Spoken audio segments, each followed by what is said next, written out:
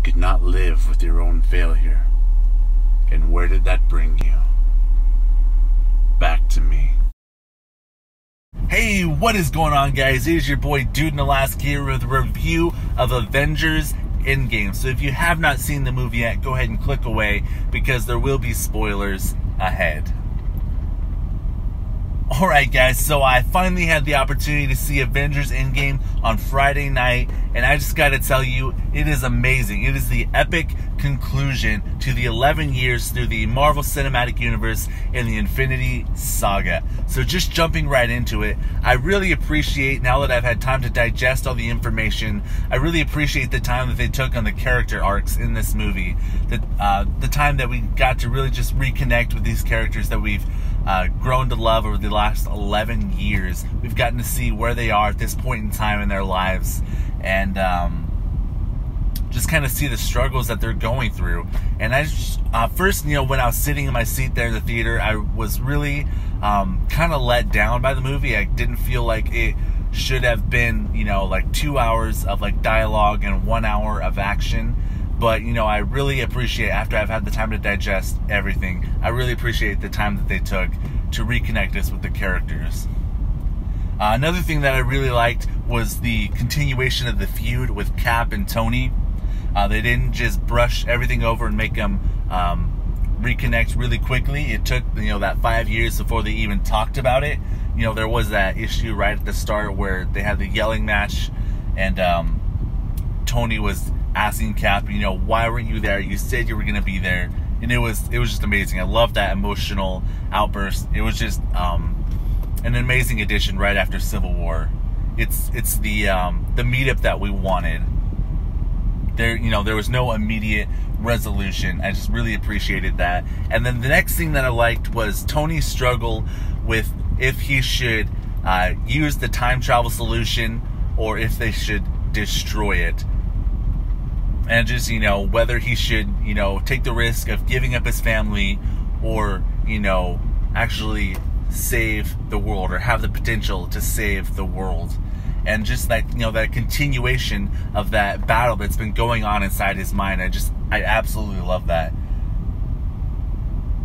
One of the things, or many of the things that annoyed me about this film, I'll just talk about real quick, was the rat right at the beginning that walks across, that control panel for like the quantum realm, that portal, and it lets Ant-Man out of the quantum realm. That really kind of irked me because it was just like this 1 in a million chance. This rat was like the catalyst that brings him out of the quantum realm that allows them, the ability to then go defeat Thanos. And that it doesn't sit right with me. It just seems like lazy writing. And moving on from there, later when they have the battle with Thanos on the giant battlefield, and they need the van, they need the portal to send the time stones back to where they came from, to their exact point in time.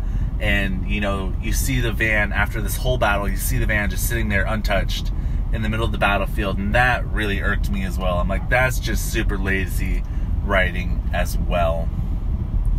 I see the next thing was when Black Widow and Hawkeye were trying to get the Soul Stone, and they have this, battle going on who is going to let themselves die, who's going to let themselves be sacrificed for the Soul Stone. And they draw it out so much. I think there's like 4 different times where they like stop each other from like killing themselves while they're trying to jump off the cliff, and it just got ridiculous. Like, I literally said out loud, I'm like, alright, this is getting ridiculous.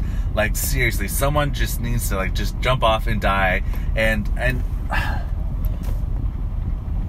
I mean, I was feeling in that moment, I was like, man, I don't want either of these people to die. But at the same time, I'm just like, the way they did it kind of ruined what happened afterwards, where Black Widow, was let go by Hawkeye, and she falls to her death, and you see her, bleeding out on the rocks below.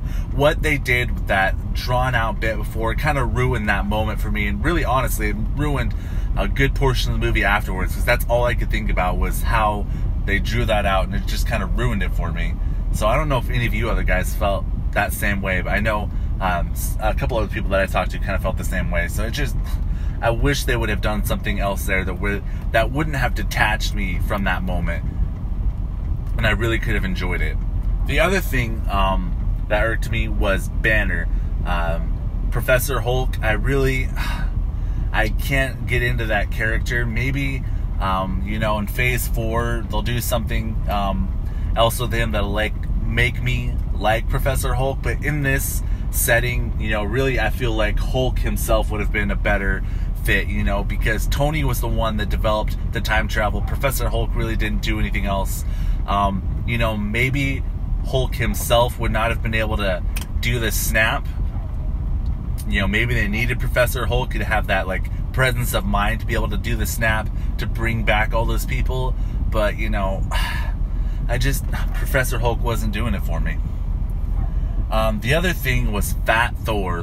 That just seems like lazy writing. I know they wanted the comic relief, and they were probably needing something. I don't know what their goal was here, but it was just, again, it just seems like lazy writing. I don't know. I didn't really appreciate Fat Thor. I feel like the movie would have been just a bit more epic if, Thor was, fit and he was in fighting condition, and it would have added just a little bit more to that film.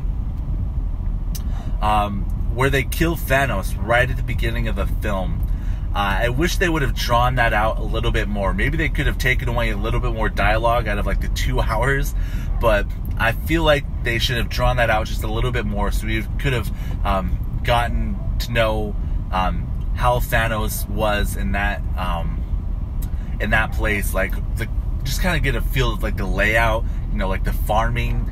I just would have liked to explore that a little bit more rather than just show up, tackle him, kill him, and then move on. One of the other things, this might be an unpopular opinion, but I didn't know how to feel about Captain America wielding the hammer. I mean, I know that's supposed to be the epic point of the film where he wields the hammer, but I really don't know how I feel about that. I mean, honestly, even as I'm saying this, I'm sure I'll grow to like it, but kind of at this moment, I'm just I don't know. It just kind of feels like they were just looking for something. I don't know. I'm sure I'll grow to like it. I don't really appreciate it right now. I wish it could have been I don't know, just Thor going crazy. I wish I would have seen more of just Thor with both the Stormbreaker and Mjolnir just going at it like crazy. We'll see what happens. I don't know. I'm sure I'll grow to like it, just like I've grown to like the film as I've kind of disseminated the information and gotten used to it. And I apologize for my dog barking in the background. I don't know what his issue is right now. So let me go ahead and jump into what I loved. Tony sacrificing himself with the snap, the one way that they could defeat Thanos.